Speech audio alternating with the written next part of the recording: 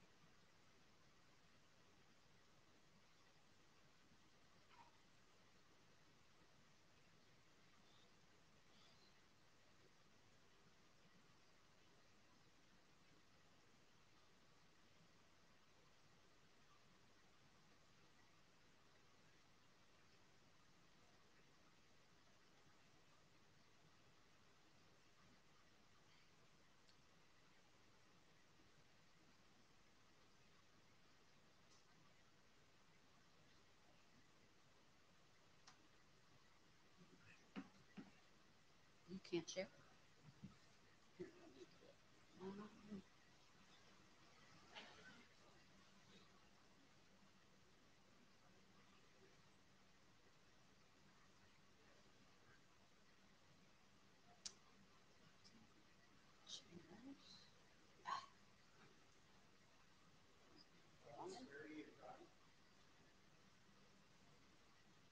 I did it this morning. How did I do that?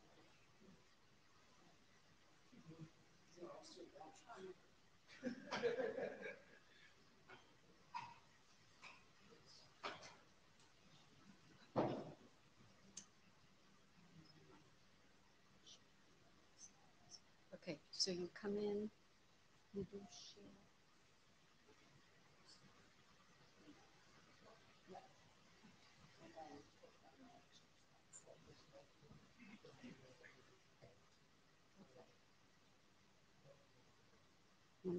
Oh, sorry, it's because I'm doing it. Okay, try it again. Yeah. Should we get started? You want to do it? You want me to do it? Oh, good, everybody. Just quick logistics. The mic is up front, so I encourage people to come up front. And for those who want to speak up at that microphone, during the chair's lunch, we found that it wasn't projecting as well. So as you come up to the mic, just make sure you speak up well. For those remote, can you hear us?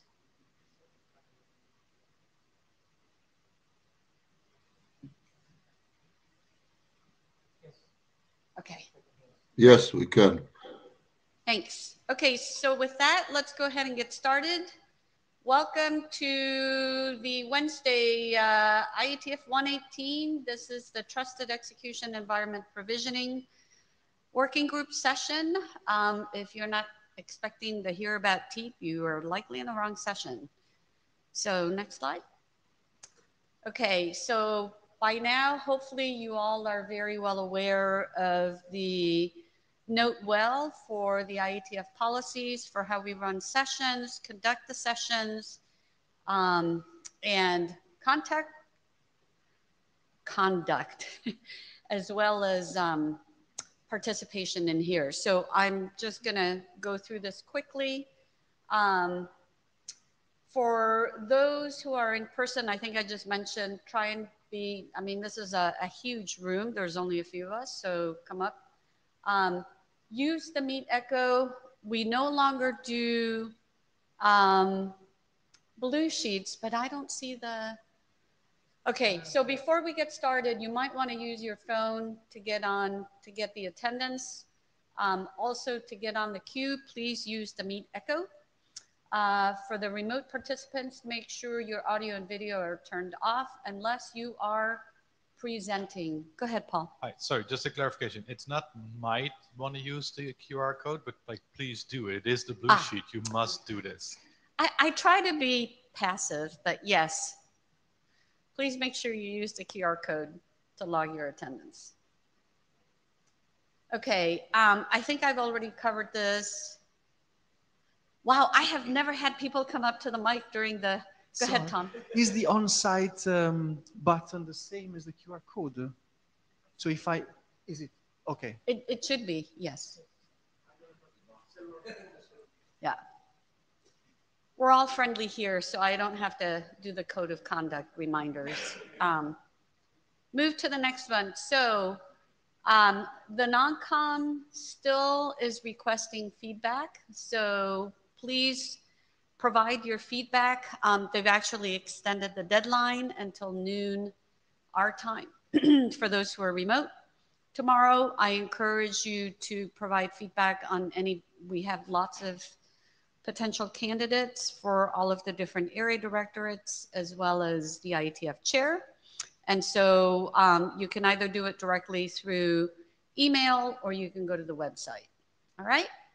So with that, I am still looking for volunteers to help with taking notes, and the Jabber is now Zulip. And so if I can't get anybody on Zulip, I'll monitor it. But if I can get somebody to please, at least one person, if not two, thank you, Hannes. And okay, and Steve, yes. All right, so with that, we have sort of a full agenda, but our two main, getting close to the home stretch here. We've got the hackathon report to help us as we've been progressing and maturing the protocol draft. So Akita and Okuda will provide the report. Not yet, Akita, we're still bashing. And then Dave will give us the latest updates, hopefully final updates, so that we could move this forward to IESG request. Since Dave has been responding to working group last call. So unless there's any changes to the agenda, going once, going twice, we can start. Okay, so Akita.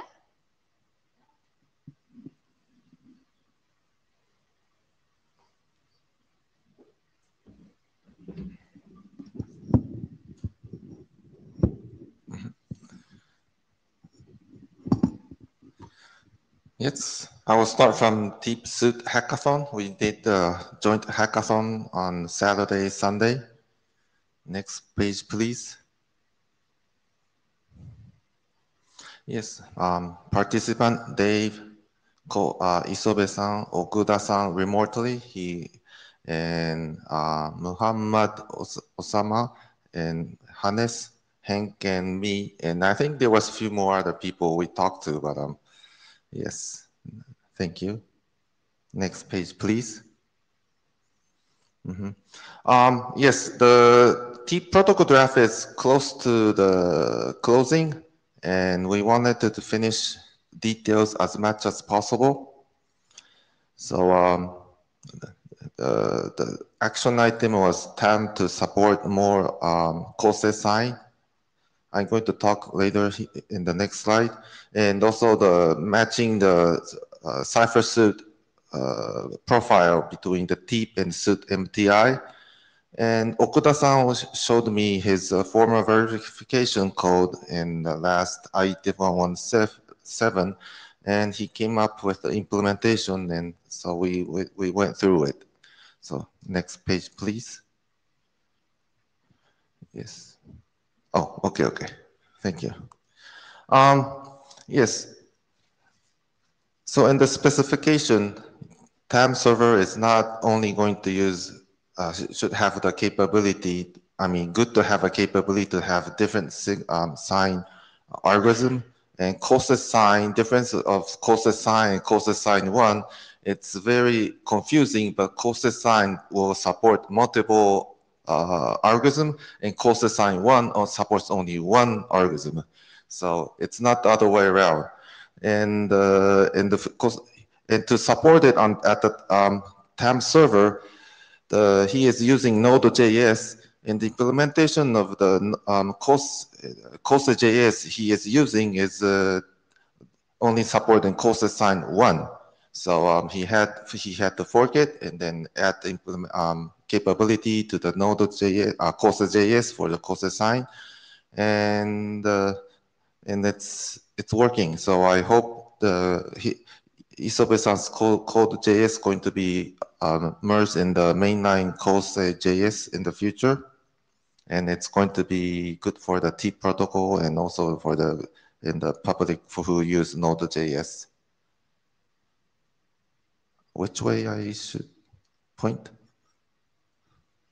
Oh, yeah, okay, this is why. And next is the cipher suit.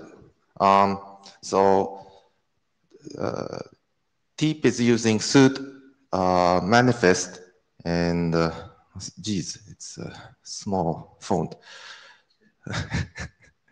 Yeah.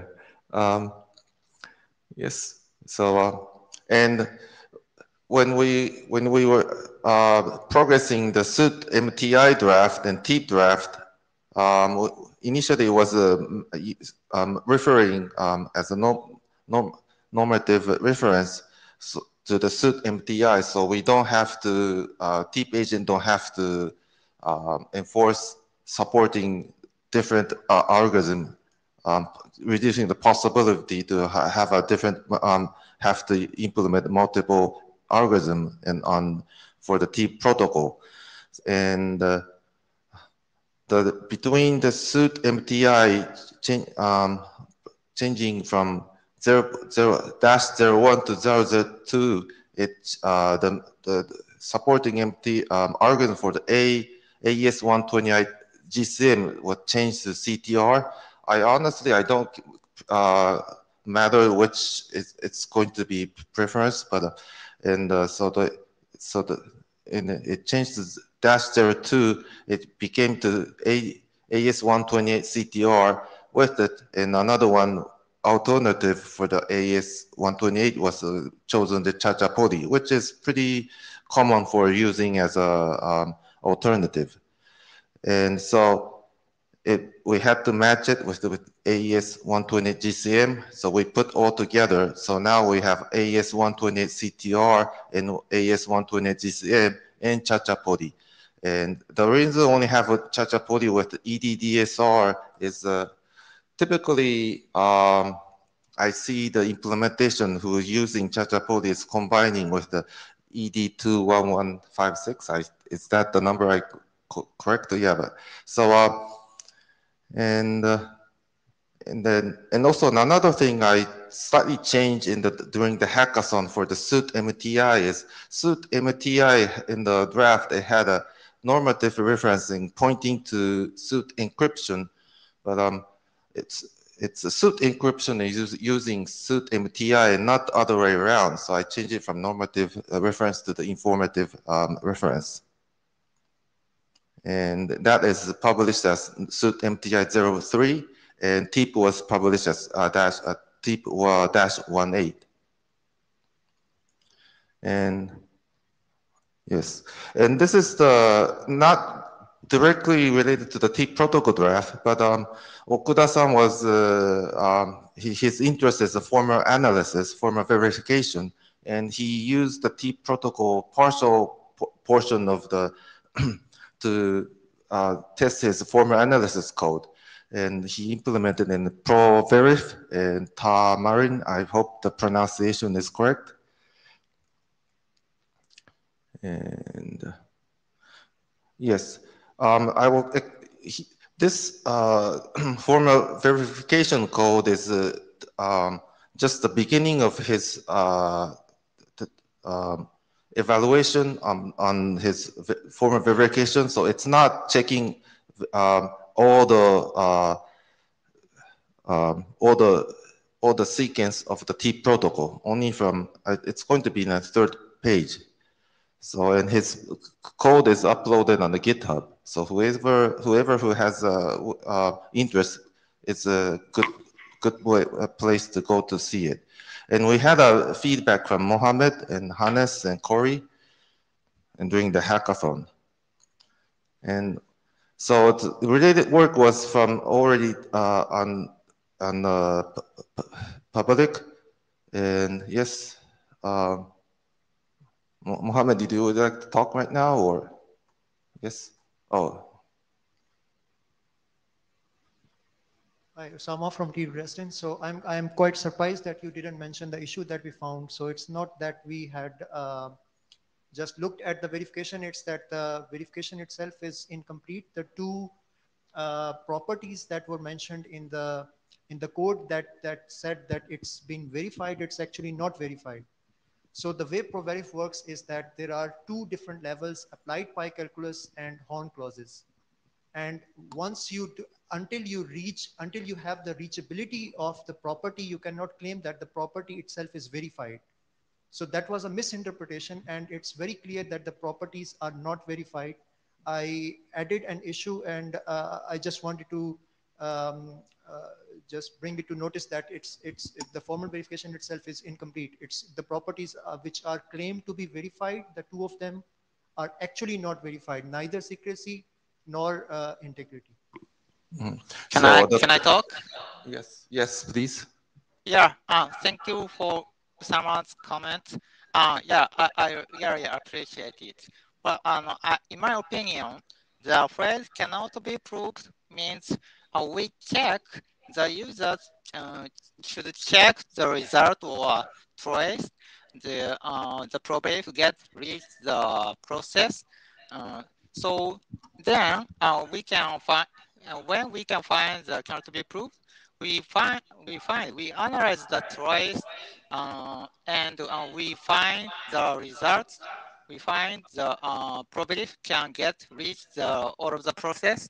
So yeah, the probability is reachable to all of the events. But as you know, no, I will. Sorry. So sorry to interrupt at this point. So it's the reachability, as I said, is of two different things. One is the applied pi calculus level at which you write your model.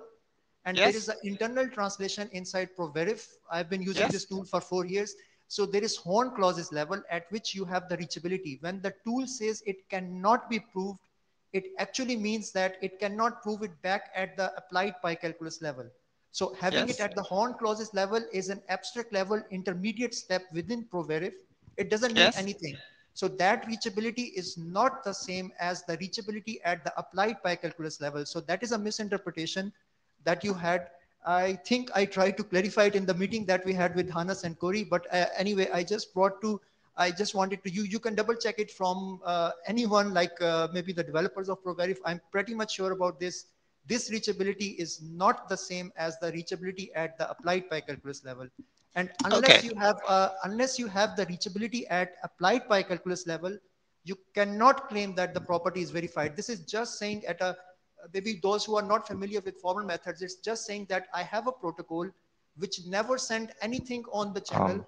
I have two parties, let's say I have. Excuse me, can I make maybe just one short sentence. Just to conclude the last sentence. So I have two parties, A and B. I never sent anything on the channel. ProVerif will say that it's completely secure channel. So that's, but it's useless. So we have to have and you're right. And there are differences. I think there are, you mean there are differences, the reachability in horn type clauses and pi type calculus, and we only find the result as each of them. So we should check both of them in terms of both of them. You're right. Yes, you should actually check them. Otherwise, having it at the horn clauses level does not mean anything. It should be checked at the applied pi calculus level. Can I make a wrap up? Sure. Yeah. So the formal verification is the tool to make checking the properties. In this case, was only one round trip message checking secrecy, and what was one more? What was the other property? Integrity. Integrity. Yes. So there's many things, and the verification code could check. In this time, we only Okuda-san started to try the only two properties, scaracy and integrity, and that's all. And how to make a pure verification for the two property is we could go on and not just, yes, in the future. Yeah, it can go on. I'm just saying that these are not proved as it is in the stated in yes, the repo. It's not proved. Yes, so I understand. We never said it's finished. So okay. Yeah, I have this a is suggestion. the trying phase. Yeah. Yeah, I suggest keep on the formal analysis, but we'll keep making progress on the draft, right? Sure. Sure. And honestly, this is not about the draft. It's about how to improve the verification code. So this is the only partially what Okuda-san was working. This two round trip sequence, and yes, this is the okay. And so the summary is TEEP protocol draft 1-118 is up, and suit MTI is -03 is out. And formal analysis will continue. The code will be improving because we only have two properties trying to verify. And yes, and Okuda-san came up with the nice mascot or logo. Yeah, so we might use that somewhere in the GitHub or whatever in the future. Yes, that's all. Thank you. I need to take a picture. Okay. Like this one?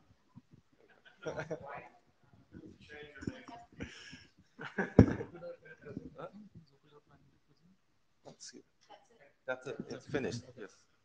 Thank you. That was fast. Dave? All right.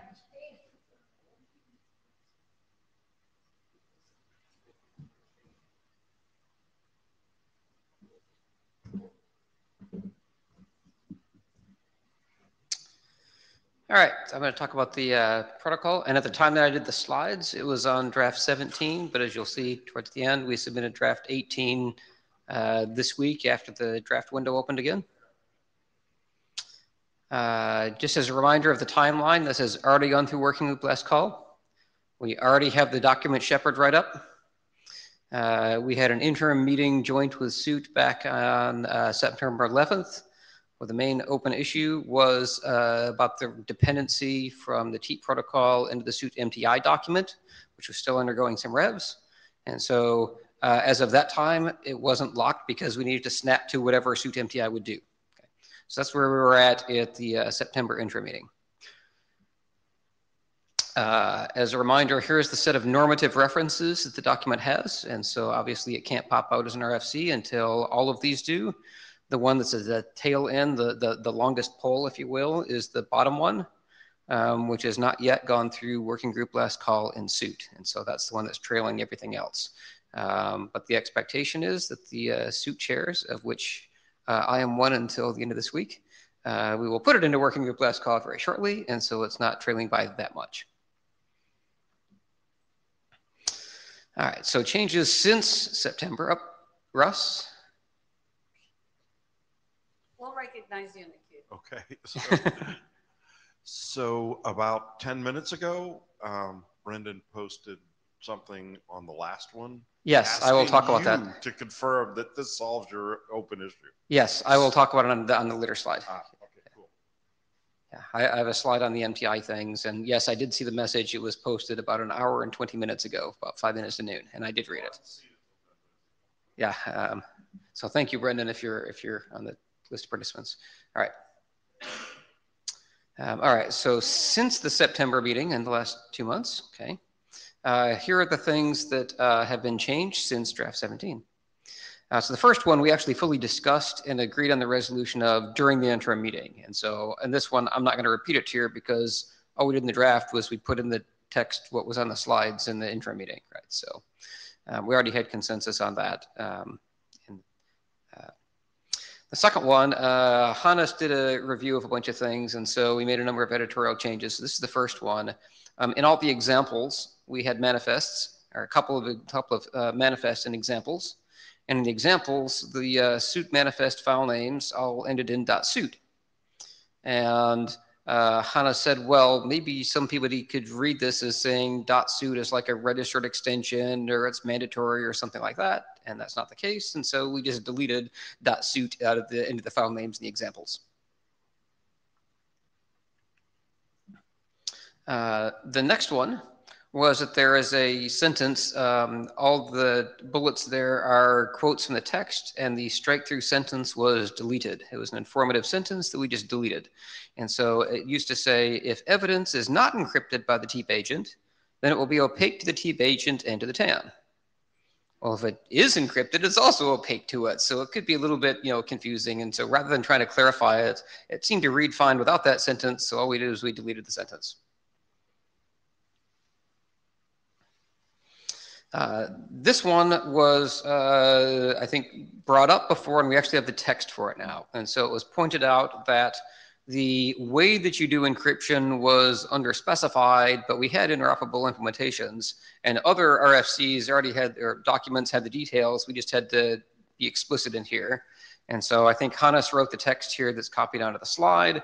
And so instead of the strike through sentence, we replaced that with all the big block of text that's very explicit. So for example, it says there's multiple variants of the scheme, and it says which variant out of the ones it is. It's the one out of 9052, which was not previously a reference. Now it is. Another example, in the bottom, the bolded text, it talks about the COSI KDF context sup_pubinfo.other. It says the value must be set to suit report encryption when a suit report is encrypted, and must be set to EAT encryption when an EAT is encrypted. Right. So the intent is now it's explicit, now that you can implement it in a way that the implementations do and be interoperable. Okay. So we don't know of any errors in here. I think Hannes did a good job of writing up exactly what the steps are. At least I think it was you, Hannes, right? This is your text, yeah. So we think that this issue is now closed. The implementers have looked at it, and the implementers seem fine with it. Okay. Just leaving it up there for a second in case anybody's still reading it. Okay. All right. We reference the EAT spec, and we define an EAT profile. The EAT spec recently changed to recommend a new convention for how you name the EAT profiles in a media type. We used to use the URL of the draft, right? So you can see EAT profile equals, and then there's the draft 12 URL. And the EAT spec now recommends using the URN, RFC convention that's up top. And so all we did is we followed that convention. And so now at the bottom, that's replaced with, RFC XXXX with a note to the RFC editor. Please replace XXXX with whatever the number is that gets assigned to this document. So it's just a new label for it. Okay.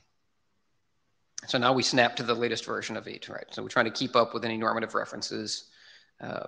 And now that EAT is done, we hope that there's no more. Okay. All right. So that brought us to the beginning of the hackathon. And so the result of the hackathon, we worked on draft 18 during the hackathon and submitted it, just yesterday, whatever. So Akira briefly talked about this one. And so in the suit MTI document, if you go back to draft 01, which was the last version that was referenced in draft 17, it had two algorithms, which are the ones on the left, ES256 and EGDSA with A128 GCM. Suit MTI is now on draft 03, and it has 4 algorithms. 2 for unconstrained, where the second one, A128 GCM, was changed to Cha-Cha Poly. And in the suit working group yesterday, Brendan took an opportunity to explain why that change was made in suit MTI. And 2 more were added, which were for constrained nodes, right, which is the A128 CTR instead of GCM. So now suit MTI specifies 4 profiles, and we had to say, what do we do about that? Okay.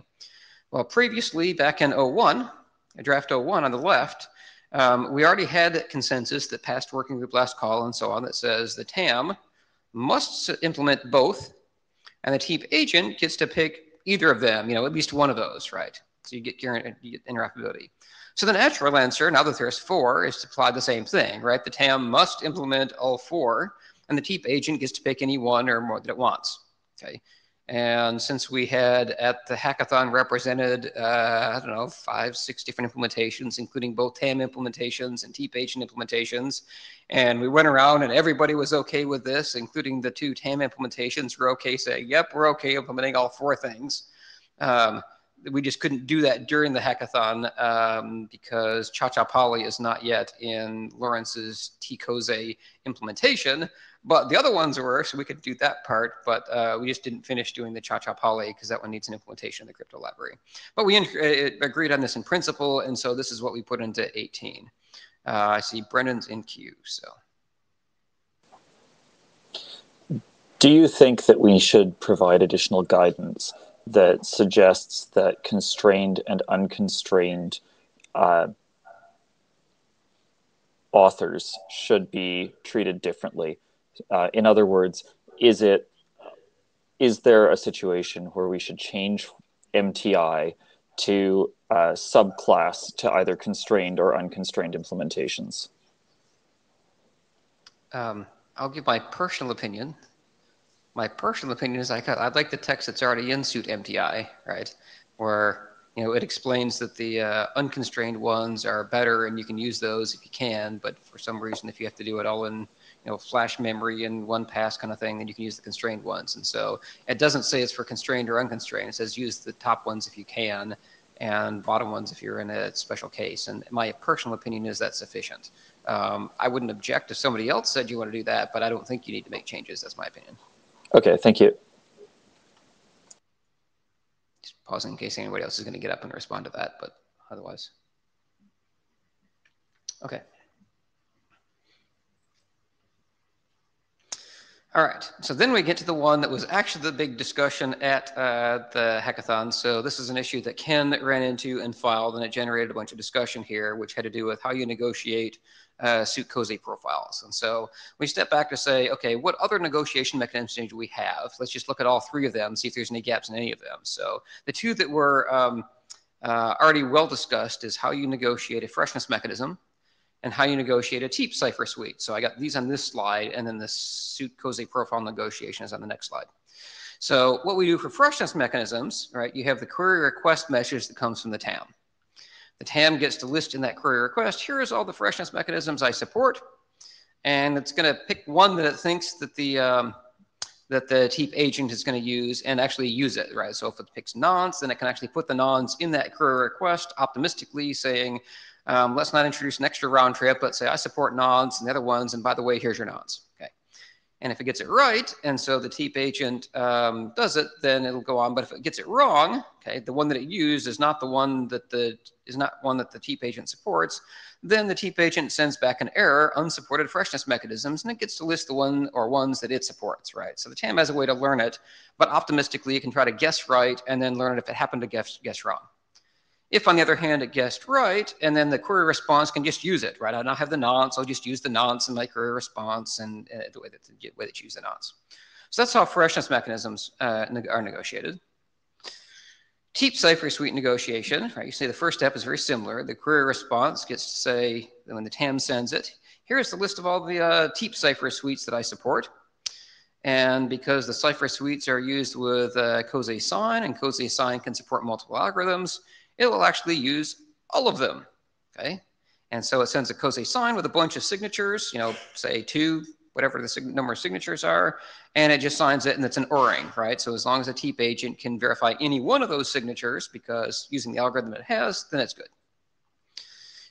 If for some reason it gets it wrong, that it, you know, only signed it with a subset of, say, the 4, and the TEEP agent is a constrained one, and it was sent with a 2, say, unconstrained one, something like that. What happens? Okay. So if it gets it wrong, then the error message has TEEP unsupported cipher suites, and it gets to list the ones the agent supports, right? Very much like freshness mechanisms. If it gets it right, the query response will then just use it and, you know, sign messages with that algorithm. But it also would list it in the body and say, oh, by the way, here's the one that I'm using. Well, we looked at it and said, well, that's actually redundant information, because when you're parsing the signature stuff, it's actually there in the envelope, right? So it doesn't provide you anything with something that you wouldn't already get, and it just introduces another error path to say, what if they're not, what if they don't match? The one that you use and the one that you say that you're using are different because you're saying it twice, right? Once in the envelope, once in the body of the TEEP message. So we said, well, that's extra superfluous information that's not necessary, bloats the message, causes extra error paths and things to test. And so we just removed that in 18, saying it actually didn't provide any value. Okay. And so this is relevant because one of the questions was, should we add it in the query response for the selected suit COSE profile negotiation? We said, nope, it's better to remove it from here than add it from there. So then that brings us to, well, these are sort of precedents. What do we do for negotiating selected suit COSE profiles? And this one is a little bit more complicated because we have both manifests and suit reports. So we got like 2 different subcases. So here we go. So again, first step is very similar. The query request gets to list all the ones that the TAM has. Optionally, the query request can pass the attestation evidence of the TAM itself. And along with that, it can optionally pass the any suit reports about the attestation of the TAM. So if the TAM itself has some suit reports from it booting, it can optionally include those, right? And so for some reason, if the agent wants to use the suit reports in addition to the evidence and deciding whether the TAM is good, it can do that, okay? It's just a may. But that introduces a case that says, well, what if it sends a suit report that the TEEP agent would pay attention to, but it was signed with a COSE profile that the TEEP agent doesn't have, okay? So this is this case that we said, well, what do you do in this case? And there was no error for that or whatever. So the part in red is what was added in draft 18. And this is the first part of what Ken filed. And so we added another error code that says unsupported suit report. And we add the ability to just list which ones the agent has. So if you want to resend the suit reports, you can find one that the TEEP agent could actually parse or check the signatures and stuff on. If, on the other hand, you got it right with suit reports, then the query response, there's nothing to do. You just continue on with the regular protocol. And so later on, when you want to pass a manifest from the TAM, right? So the manifests that come in an update message. So the TAM sends an update message, sends some manifests in there. Okay, the manifests are signed with, or use the suit COSE profile. And again, you have that could be right or it could be wrong. Well, hopefully the TAM is smart enough to only send manifests to the device that actually matter, right? But we have to say what happens if it doesn't. So here, there's already an error, which was the manifest processing failed, which is any type of manifest failure, whether it's suit COSE profile or anything else in the commands. And there was already the ability to pass suit reports there.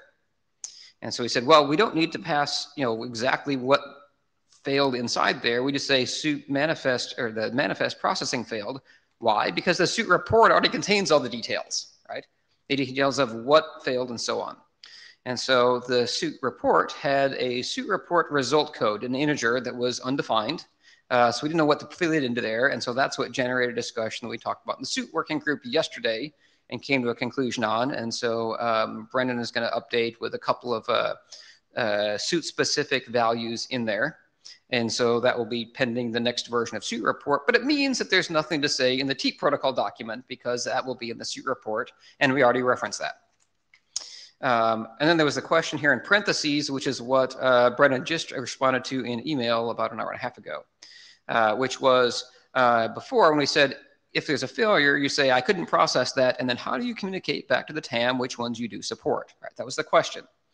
And so at the hackathon, we said, well, we could put that into TEEP, but it seems better to put it into suit reports so that it could be used with any transports other than TEEP2. And so that's what we talked about in the suit meeting yesterday. And Brendan said there's actually already a way to do that. And that was the message he posted to suit about an hour and a half ago is it's a suit crypt, whatever it was, which is a series of integers. And you click on suit list and the hints to us as implementers is that's the field in the suit report for us to report this and it's already there. So I don't know if you want to say anything more about that, but it looked fine to me to answer your question, Brendan. Go ahead. So in actual fact, it's not in the suit report, and that's the question. There's a suit capability report, which is a separate data structure. And that has purposefully not been put in suit report.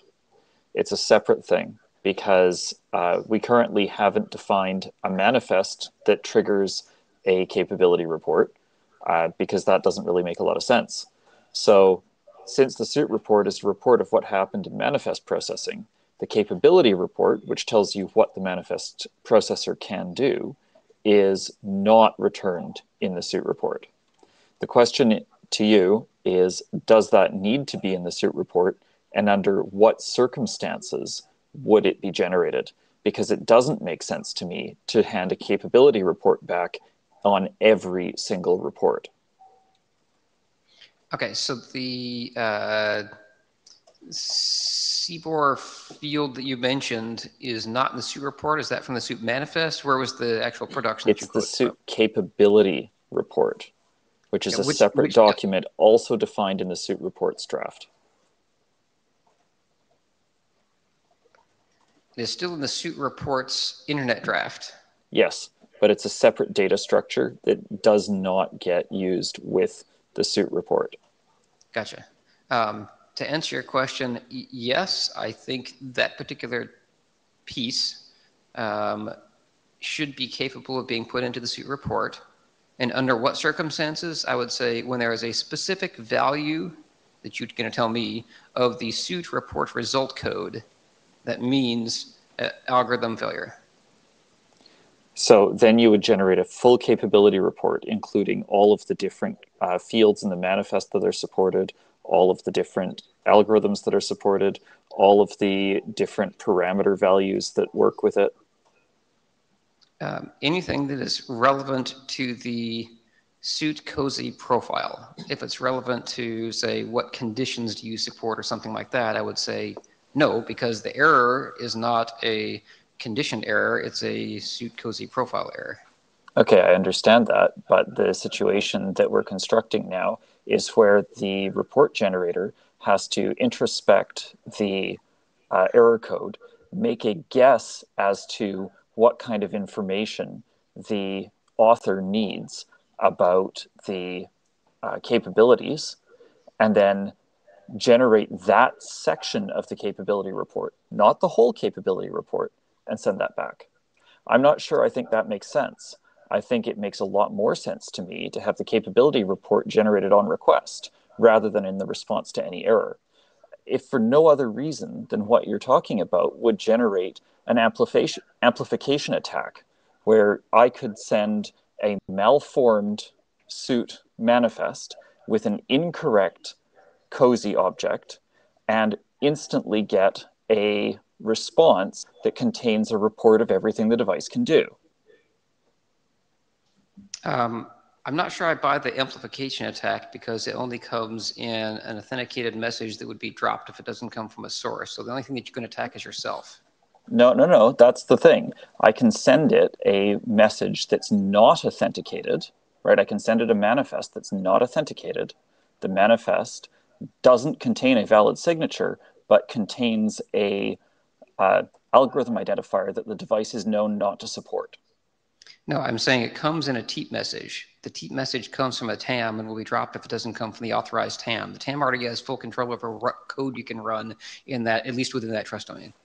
I appreciate that, but that is a TEEP specific issue, and we're talking about modifying suit report. Okay, that's a fair discussion for the suit working group, but I think you made a statement or two I just wanted to comment on about what it forces the manifest processor to do. And I was saying there's a flexibility if you were to say, if you were to argue, and it sounded like you were first arguing for and then again, so I'm not sure I got which way that you got, so I just comment in general. If you say you want to generate the full capability report, I'd say, well, that might be overkill in some cases, but it would work. And I'm saying the minimum necessary is to generate a specific piece of it. Okay? And I'm saying as long as you generate at least the specific piece of it, then it's just an optimization. You can put it as a may or a should or whatever else.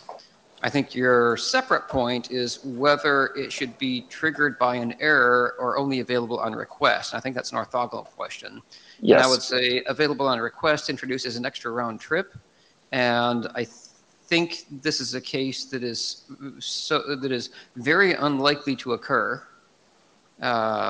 meaning a very rare event to be able to have a case where you get this suit COSE profile error. But if it does happen, then it probably doesn't matter as much as to whether it's, you know, 1 round trip or 2, because it is rare in the first place. So that's why I guess I don't have a strong opinion either way on that one. Yeah, I agree with you on that point. And that sort of goes back to my my gut reaction is to leave it out of the suit report. But if there's a strong need to put it in, then we need to have a further conversation around the circumstances under which it's generated.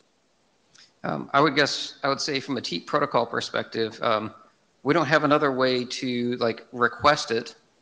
Although if we thought that that was the right thing, there's a data items requested bit field, and that's where we can say, hey, we'd like to get your suit reports, or we'd like to get, you know, whatever else it is that's not specific to suit. So there is a bit we could define if we thought it was important. I would like to not have to have the TEEP protocol, but if that's the right thing, then we can do that. But it sounds to me like, but we'd want to know that today, right? Yeah. Is this something that needs to go back to the suit list, or is this something where you want to get this nailed down right now? As a TEEP protocol spec author, I'd rather have it be nailed down right now as far as what the TEEP working group recommends.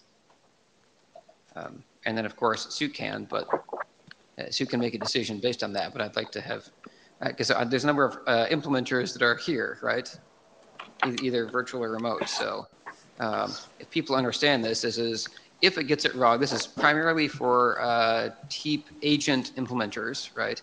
It says, okay, if you get an error here, do you want to be able to send this back immediately? Or do you want to have to deal with it at the query request time? If there's a data item requested, then the query response then has to have a way of having the suit capability report or whatever it's called. And so we'd introduce a new field for that in the query response and allocate a bit in the data items requested. That seems like more complexity in the TEEP implementation for a case that will almost never happen. Yeah, that makes a certain amount of sense to me. Look, we're still revising the suit report as it stands anyway. I don't think I'm against putting a field in and saying that it's optional to include based on application-specific policy. That's what I would prefer. Yeah. I think that should resolve the issue and should allow you to move forward. Okay, so let me get a sense of the room then, because that is actually a proposal. So the proposal is that we deal with it in the suit report by having an optional field with the suit report says it's up to the implementation. Do you have a terse articulation of that, Brendan? I mean, I understand exactly what you mean. I'm trying to get down to only a couple words. Brendan, since this is the last issue, I think it'd be good to do a show of hands. So I'm trying to figure out how to articulate it in the poll. Okay, so the proposal is that suit report will include the suit capability report in its data structure. It will be an optional field, and the explanatory text for it will say... You're going to have to go slower. Suit report optionally includes capabilities. Okay. I'm just trying to reduce words. Yes, there you go. Okay, will include an optional... Well, optionally include, or include optional, both mean the same thing. Capabilities. Okay, given that I might have... And this means that the TEEP protocol does not have any new fields or bits or whatever. Right? That's what that proposal means. Okay, so poorly typed, but the intent is, I'd like to see a show of hands if you agree with the proposal of having an optional capability in the suit report. It's a yes from me, so. Specifically, if you are an implementer, please vote, and please don't have no opinion. Okay.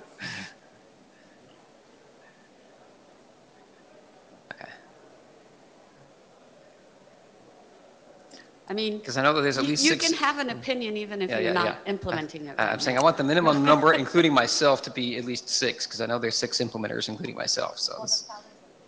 To be honest with you, I suspect that any no's that show up would show up in the suit working group, not in the TEEP one. Right, right. Yeah. And that's fine, because this is not a suit consensus. This is a TEEP recommendation. Yeah. Indeed. Okay. Okay. Okay, so me there are actually 0 no's and 8 positive. So I think you have direction there. Okay. I'll make a proposed change for the suit report and post it to the suit mailing list for confirmation. Okay, thank you. If the note takers can please annotate that. Great. Okay. Thank you. There's at least one last slide here. I don't remember if there's anything after this. Yeah, all the issues are now discussed, right? I don't remember what was after this because it says 2 out of 3. So I remember there was something after this. Is there another slide? There it is. Okay. So just to summarize what we've already talked about, here's what happened in 18, right? We removed the redundant suit TEEP cipher suite because you can get that from the envelope. We added supported suit COSA profiles to the error message, so you can report what you support in the suit reports case. I mean, the malformed suit reports case. For consistency with the other 2 mechanisms, we added an error code, and then we added a paragraph as to how to use. So previously, we had added the ability for suit reports of the TAM to appear in the query request, but the section that talked about how to process the query request contained no text saying what to do with them. So this is the text that was added, which kind of goes along with what it says to do about the TAM's attestation payload. So it says it may use in any implementation specific way. We're not going to tell you how, just like we don't tell you how to use the evidence or the attestation payload. The suit reports and determining whether it trusts the TAM. So we tell you the purpose of it, and you can implement your own way of whether you use the suit reports for logging or if you use them as part of a verifier, whatever it is. Okay.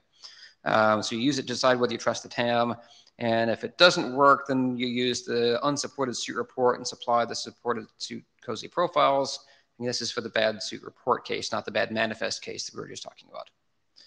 And I think draft 18 contains all of that stuff. That's what we submitted yesterday, branch predicting that everybody would be okay with it. And so we've now presented what we just did across the hackathon time.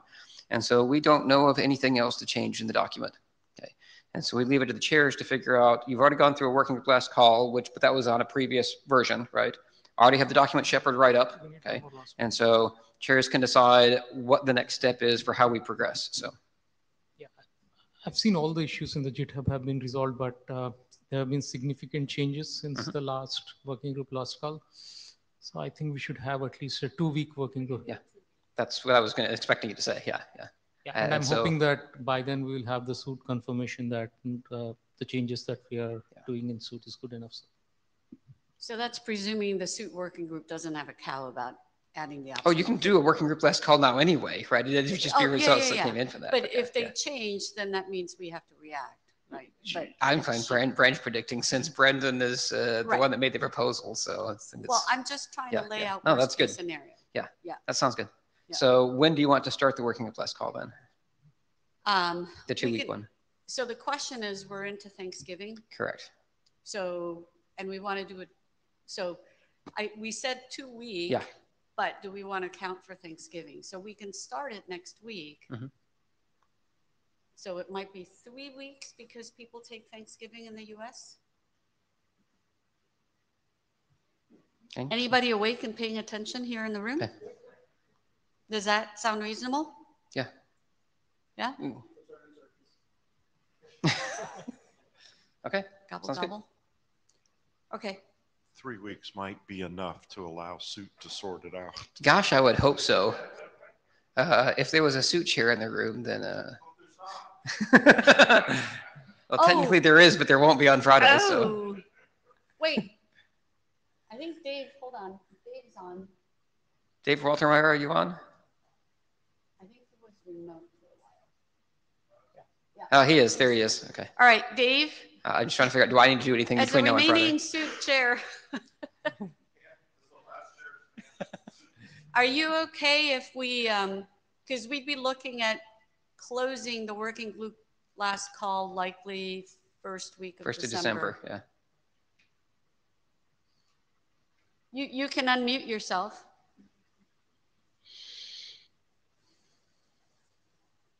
Dave, you there? Dave, we see you on the queue, but we're not hearing you.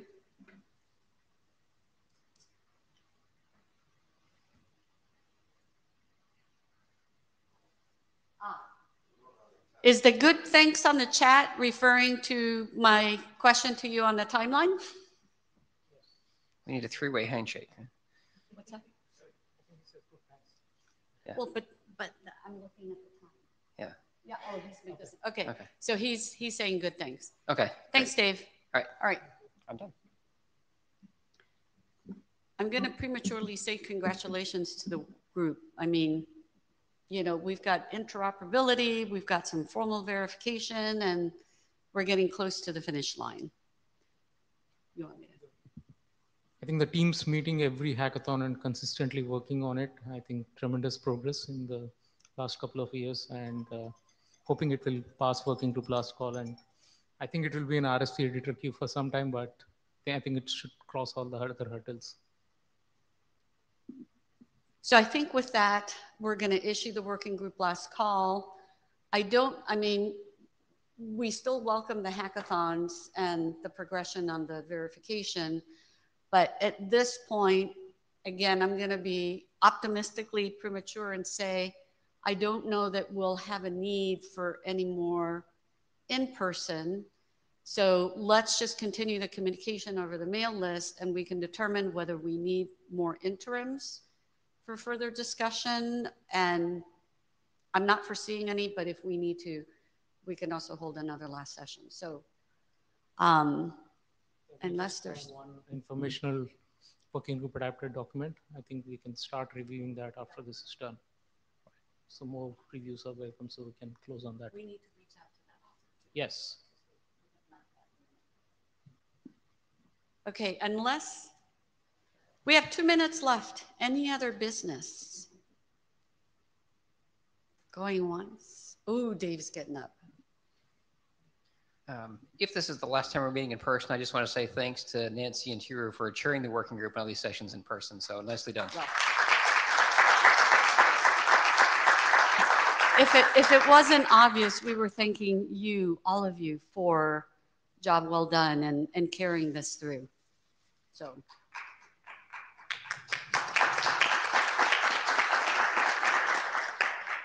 All right, so with that, we are adjourned. Enjoy the rest of the IETF.